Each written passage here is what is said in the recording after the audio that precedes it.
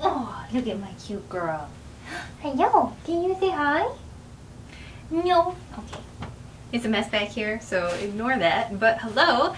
I am still working on Frau's skirt. So like I promised last week, I'm going to go over how I'm going to do the resin gems. I have quite a few to make. Just her skirt alone has, I think, 20, and then her sleeves get a bunch, her bodice gets a bunch, her hat gets a bunch. So we're going to be doing a lot of resin casting for this project. So I figured I would go through how I, first off, make a mold of my gems, because I have one mold so far, and that's what I usually use to cast all of my gems, but because I need so many this time, I want to take the gems that I've cast in the past and make a big mold of like, I don't know, like 8 of them, so that I can be casting 8 of them rather than having to cast one at a time, wait 12 hours for that to set, and then casting another one. You know, that just takes so much time. If I cast 8 at one time, then I only have to wait 12 hours for the 8 of them, rather than what is that, 4 days for 8 of them.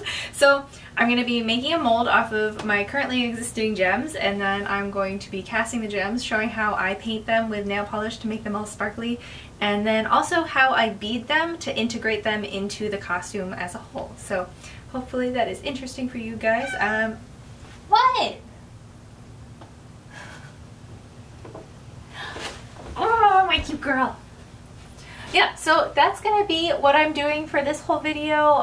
That's the plan, and then hopefully by the time that I'm done with all of the gems and all of the everything, I will have a skirt. So I'm just plugging away at all of the embroidery still. I've got a lot still to digitize and to stitch out, so I'm working on that while I'm also doing the resin, because obviously when I'm casting the resin I have a wait time of multiple hours. So I'm gonna be continuing with Frau's skirt while I wait for these resin gems to cast, but I figured I would show you guys how I do it all. Awesome. Let's go through materials. So resin casting unfortunately requires quite a few special supplies, like very specific supplies, so it is kind of an investment to get started in it. But once you kind of start building stuff up, then the only things that you really need to continue buying are molds for whatever new project you want, mold making supplies, if you want to cast your own molds, and then resin. Like, those are kind of the things that you'll need to keep buying. Everything else, once you have the supplies, you kind of build up a stock. For the first step of making a mold, you will need foam board to make the mold box. I just bought some cheap stuff from Michael's. It's Elmer's foam board, and I bought whatever was the most cost-effective size. And you'll need Smooth-On Oomoo 30, or really any of their products will work, but the Oomoo are probably the easiest to use and best for beginners, and also just like they work really well, so why go look for something else? There are other brands of mold making supplies. I'm just most familiar with Smooth-On because that's what we used in school. They work super well, so why not? Also, for the mold box, you're gonna need crystal clear, and you should use an acrylic spray to coat everything that you're molding, just so that it's all smooth and like the mold doesn't interact with anything, because there are a lot of factors that can make resin and mold goo, I guess, not cure properly. You'll need a glue gun and like glue sticks, obviously, to put in the glue gun, and that'll just help you put your mold box together. And then lastly, you will need a scale. I just use a food scale. I wrap it in a plastic bag because you can see that I've gotten mold rubber all over the scale already, but having it in a plastic bag while you do everything will protect it. So I should have done that from the start, but I didn't. Oh well. And then like you'll need stuff to stir it. I'm gonna use popsicle sticks, but you could use like a plastic spoon or something. For the actual resin part, you'll need resin. I'm trying out Art Resin for the first time. I've never used this before, but it got pretty good reviews. I used to use ice resin because they claimed to not yellow at all. That is just blatantly not true. This is a gem that I cast a while ago, and I don't know if you can tell on the camera, but like it's got a yellow cast to it. So while they claimed that this was a non-yellowing resin, they lied. So don't buy ice resin, it yellows. There are a lot of resins out there that do yellow. I'm hoping that Art Resin does not yellow, because what that does to purple gems, this used to be a purple gem, it is now a gray gem. So yellowing can really affect the colors that you're using. If you're making kind of a yellowish cast or an orange cast gem, that's fine. Just use whatever you have available. It doesn't matter if it yellows, but if you're doing something that's more cool toned, a yellowish cast will affect it and make it not the color that you wanted it to be originally. Because I'm making purple gems, I'm gonna use alcohol ink to dye the resin, and you only need a couple drops. You really don't want to add a lot of liquid to resin because it will inhibit the cure, so it'll make it so it stays sticky forever. I've got a couple of gems that have sticky spots on it and they never go away because they just didn't cure properly. The heat gun is to get rid of any bubbles. If you have bubbles that pop up in your resin, the heat gun will help disperse those. I don't have the nail polish here because I'm still looking for a nail polish that I want to use. I have not purchased one yet, so that is something you'll also need if you want to make gems that look like mine, but you know. And then beads to bead stuff, but we'll get to that part later. Okay, this is what you will need for the actual casting and mold making part of this whole process. Alright, so you'll probably also want a box cutter, a cutting mat, a ruler, and a pencil just so you can like cut the poster board down, but you know, use whatever you've got to cut things. I have 8 gems here that I'm gonna use. So these are 1 1/8 inches about, maybe 1 1/4 inches in length, and they are almost 1 inch in width. So I'll probably want 1.5 inches by 1 inch for each of these gems at least. So if I kind of arrange them on the poster board here by how wide I want them. So this was my original mold here, but I bought this off of Etsy a few years ago. I don't know if they're still in business. I think they're from Russia. But you can find these on Etsy if you just search like faceted cabochon resin mold and like whatever shape you want. So obviously I picked an oval. It's really hard to find diamond shapes. Frau actually has diamond shapes on her design, but it's like impossible to find. So I'm using these oval shapes, and right now I'm just kind of placing them on to the poster board, and I'm gonna just measure around it, make sure they each have enough space for their own little well.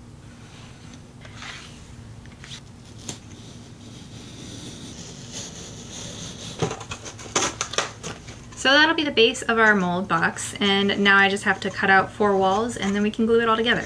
Okay, how tall is this? This is only about 1/2 inch, so I probably will build these walls to be 1 inch in height, and then I'll just mark where the 1/2 inch is so that I can know where to stop while I'm pouring. Because I don't want it to be too thick, because then otherwise that's just kind of a waste of the mold making supplies, so I'll just do this instead.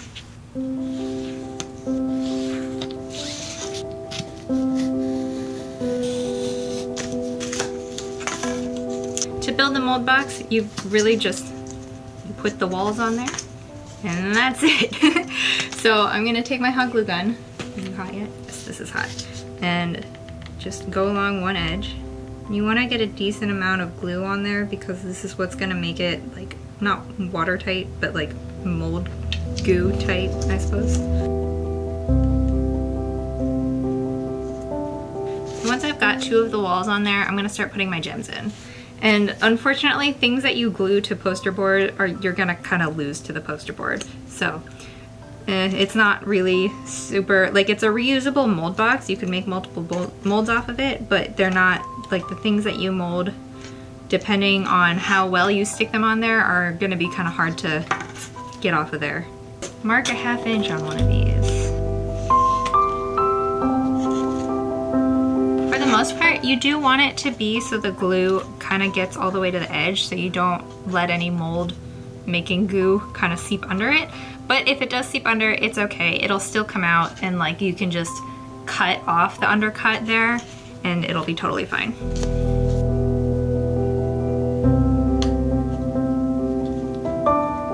It's worse if the glue seeps out from under the gem, because then you'll have to like file stuff off, which is annoying.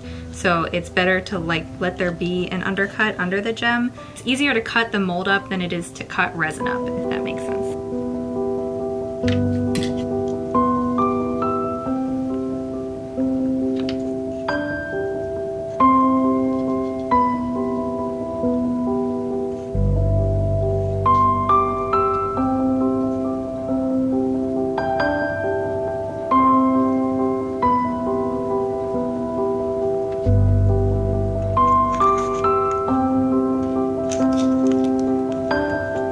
That's how you make a mold box. I'm gonna spray this with the crystal clear acrylic coating. I'm gonna go do that outside, so off camera, but I am gonna do it. You just need a quick spray. You don't need like a really heavy amount. You just wanna make sure that everything is sealed up so that anything that might interact with the mold making material doesn't, because it can inhibit the cure and then you just end up with a goopy mess, and that's not great. I'm gonna spray it and then I'm gonna leave it overnight so that it does off gas and nothing in the acrylic coating inhibits the cure, because you have to be really careful with all of this stuff. There's a lot of ways that this can just go wrong for no reason. So that's it for now. Okay, my mold box has degassed overnight, so everything is nice and shiny and covered in plastic spray, so that's good. The next step is to pour the mold in here. So I've got my Smooth-On, and there's a part A and a part B. The yellow is part A, blue is part B, and I've got some cups for mixing. I've got like little Dixie cups and plastic cups. I prefer to use the plastic cups if I can get away with it, because the Dixie cups are wax coated and that can kind of get into the mold, so that's not great. But if I need a larger cup, then I'll use that. You can also use Tupperware and stuff to mix large amounts, but because I'm just filling this up to like the ½ inch mark, that's not really necessary. You can see the little ½ inch mark right there, and it's just not like, I'm not going to be using a ton of mold making stuff, so these Dixie cups should be big enough. I have 2 sizes of popsicle stick, and I might also grab a plastic knife because you have to stir these really well before you start pouring them. So there's 2 ways to measure the Oomoo, and you can do that by volume or by weight. I am gonna do by weight, and then that's pretty much it. It takes 6 hours to cure at 72 degrees or something. My house is definitely not that warm. I don't particularly love doing resin stuff in the winter because it does set better if it's warm out, whereas if it's cold, that can inhibit the cure as well. If you can help it, do all of your resin and mold making in the summer rather than the winter, but I kind of need to just get this done. So we're doing it right now, and it probably will take a little bit longer than the 6 hours to cure because of that. So I'll probably come back and pour this either tomorrow or sometime this evening. I found some chopsticks, so I'm just going to use those to stir instead of a plastic knife because they will fit all the way into one of these containers.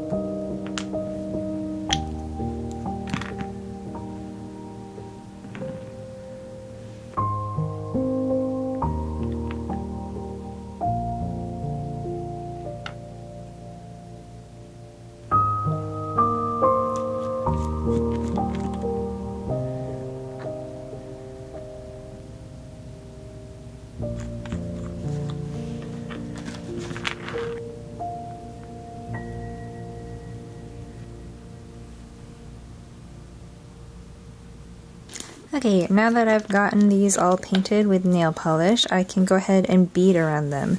The first thing though is that I'm going to back this with some felt.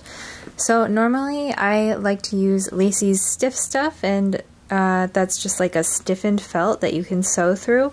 But normally I like to use that if these are going to be just like floating on their own, but because these are going to be sewn to fabric and the lace that they're getting sewn to is already pretty stiff, I don't need such a stiff backing to it. In fact, I want something that will be a little bit easier to sew through than stiff stuff. So first thing to do is cut this into little squares so that this can live on top of it forever, and then we're going to glue them with lots of E6000.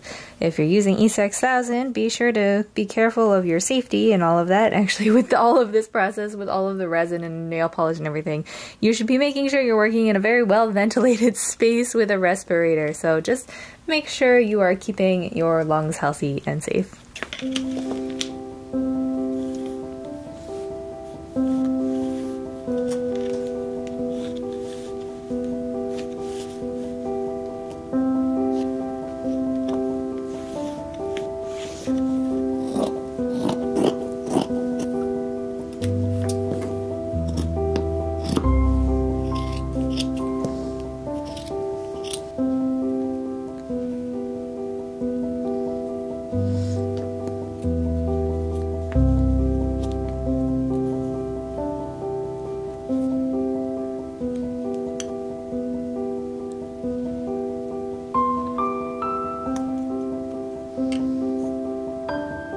Now that these are all glued, basically they just have to dry before I can bead them, so I will see you back here in a couple of hours. Now that my gems are dry, I can finally start beading them, and I've done a little sample here. This is gonna go on the dress, so it's kind of a sample but also the real thing. And I'm really happy with how this turned out. I think it's really cute, and it doesn't take too long. It just adds a little bit of, I don't know, interest to something that would be fairly simple otherwise. So I followed a tutorial from somebody else, though I simplified it a lot because I didn't need this to be quite as complicated. Since there's going to be 24 of these, I really don't need to do something super elaborate. It just needs to not be like a straight gem like this. I think the tutorial that I followed has like 3 rows of this inner border, and then it's also got this outer border. I decided to simplify that down to the 1 inner border and 1 outer border, and that's it. It's just a back stitch for this inner border here, and then a peyote stitch for this outer border. First, I'm just gonna trim this down a little bit because it really doesn't need to be this large, and it's gonna get trimmed down again, but I want to have a little bit of something to grab onto while I'm working with it. Pretty much every bead tutorial also uses a specific jewelry thread, but because this is going to be going onto a dress and I don't want to go out and buy a specific thread for this, I'm just using my normal Gutermann thread and it's working just fine. If this was going to be a jewelry piece, then I might want something that's a little bit more substantial and stable, but because this is going to literally get glued down to a piece of lace, it's not going to have much stress on it. So I'm going to start from the back and come up right next to the resin gem. I'm going to leave a tail, and then I'm going to grab 2 beads. Kind of guesstimate the distance to be around the size of the 2 beads. It's better to go too loose than too tight. And then come back up through where the first needle hole was, come back through those same 2 beads, and then grab 2 more beads. Gauge that distance again and go back through to the back. And this time, instead of grabbing 2 beads or like all 4 beads, I'm gonna go through near the 3rd bead, the gap between the first and the second original beads, and then I'm just gonna grab 3 beads. So the 2 newest beads and 1 from the previous round. Make sure that stays there. And then repeat.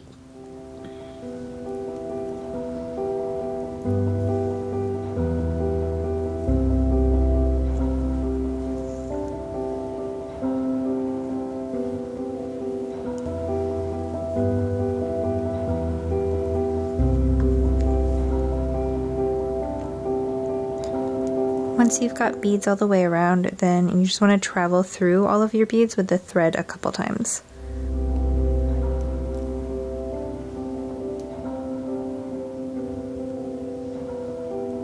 Now that we've got the first row done, we can start on the second row. But first I'm going to trim this away so that when I do the second row, it just covers up any excess. When you're doing this, be really careful not to cut your threads, otherwise you'll just have to redo the whole thing.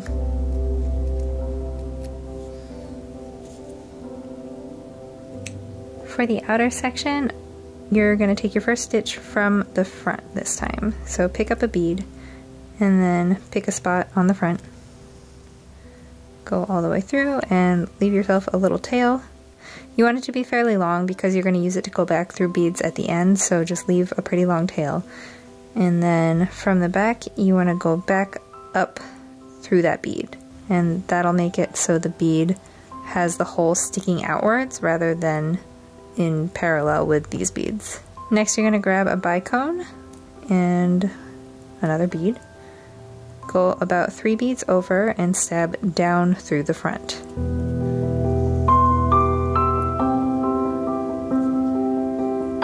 Pull that tight, and then you're doing the same thing where you go up the same direction that you came from with the seed bead. Then do the same.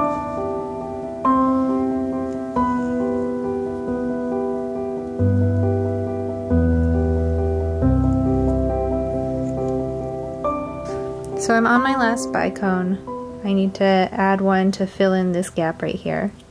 So I'm going to put a needle onto the other side of the thread that I started on. So this is the tail that we left at the beginning. So I'm going to grab one of the bicones, go through the top of this bead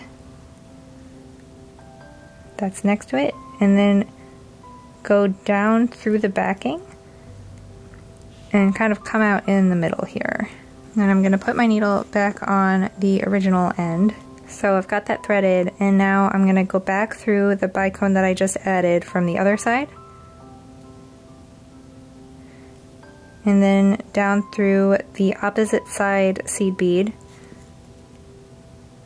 And again, go back through the backing and try to end up in about the same place that the other ends came through. And then sometimes these will want to kind of like pop off like that, but just shove them back on there, it's fine. And then tie this off.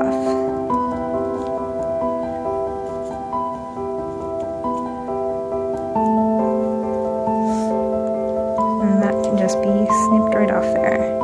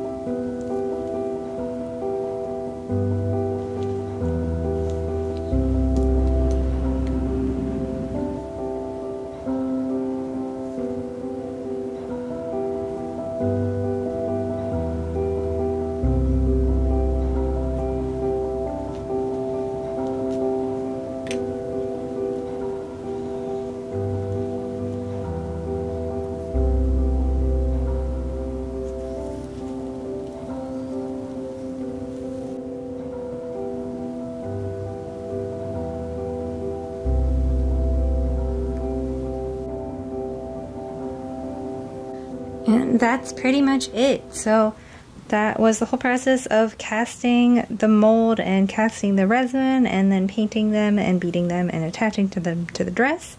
I am hoping this glue will hold. I chose to do glue because I thought that it would be a little cleaner than trying to stitch it on. I was worried that if I stitched these on, then the stitching would be visible around the beads, but I'm not sure that the glue is holding very well. So I'll give an update in the skirt video whether or not this glue actually held once it was cured. So that's it. This is what the skirt's gonna look like. This is what the finished thing looks like. I have not finished all the beading, and I definitely haven't finished casting and beading all the gems, so I only have like 20 some more to go, and then I'm done, right? That's still a lot to do.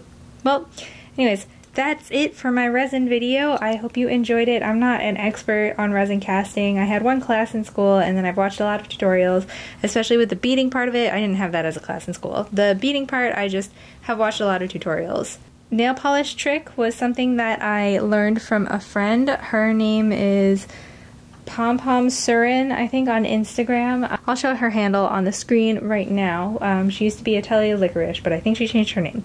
But I learned this from her. She makes really beautiful costumes as well, so you should check her out. And that's it. That's all I've got for today. I hope this was informative and you learned something, or if not, you at least got to look at some pretty things. And I hope to see you guys in the next video. Bye!